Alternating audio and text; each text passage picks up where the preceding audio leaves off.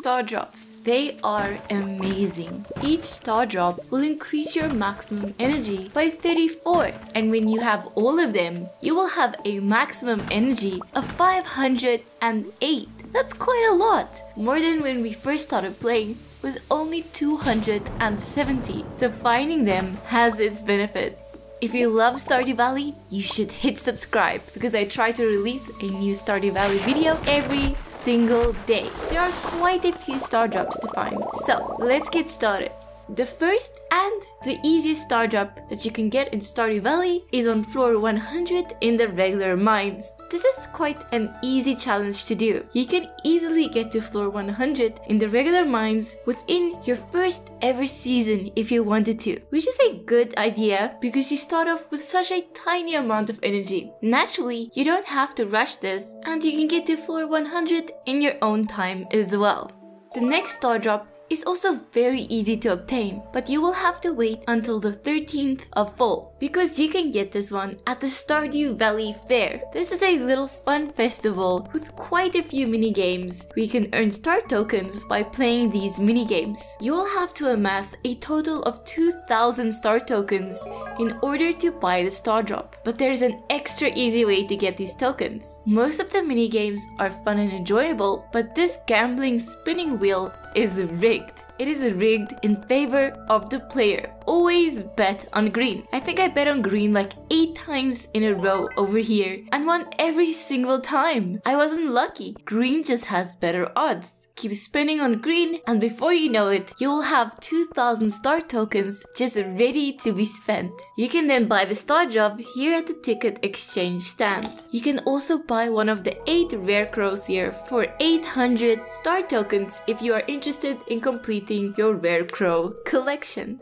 Alrighty, that is 2 out of 7. Now we can get the last easy to obtain star drop. There are 3 very easy to obtain star drops and the rest will take quite a bit of effort. But this one is also pretty easy. All you need to do is donate at least 60 items to the museum. This isn't that difficult because there are a total of 95 items that you can donate. Just crack open as many geodes as you can and keep hitting those wormholes whenever you see them. Finding the first 60 items for the museum can be done quite quickly. When you have found 60 items, Gunter will give you a key to the sewer. And in the sewer, you will find one of the community's favorite townspeople in the game, Krobus. Krobus has some very fun rotating stock, but it always has one thing up for sale, a star drop, and it only costs 20,000 gold. As soon as you have some extra gold laying around, you should definitely pick up your 3rd star drop. I somehow forgot about this star drop and only got it much later into the game.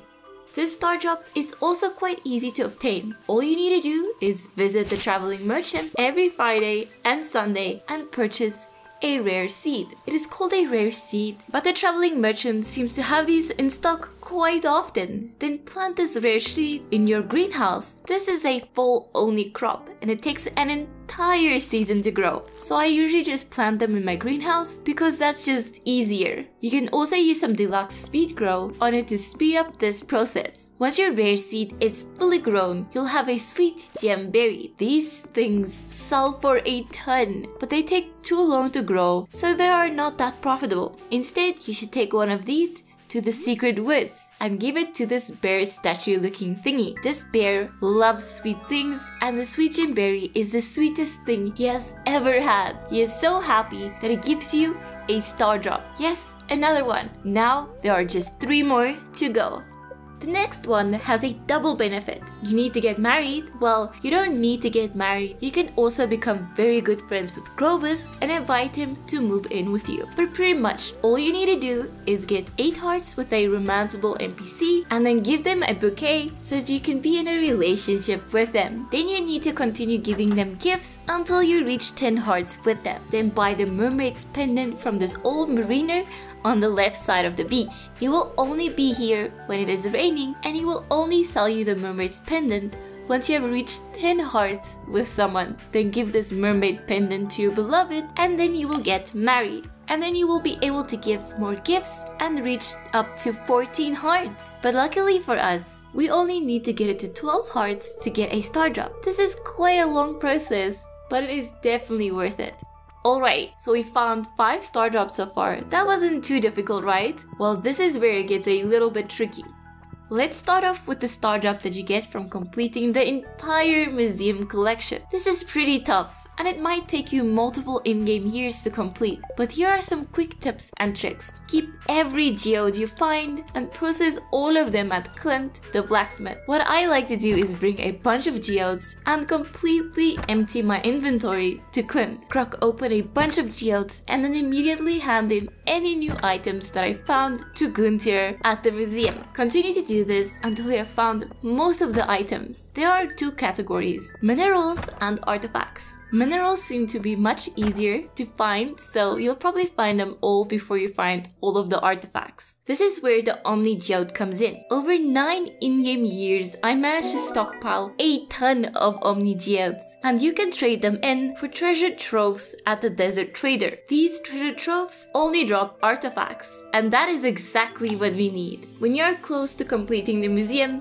get as many treasure troves as you can and then open them at Clint. Hopefully you get everything you need to complete the museum. This is quite a difficult Stardrop to obtain and it might take you a while. I mean, it took me 9 in-game years.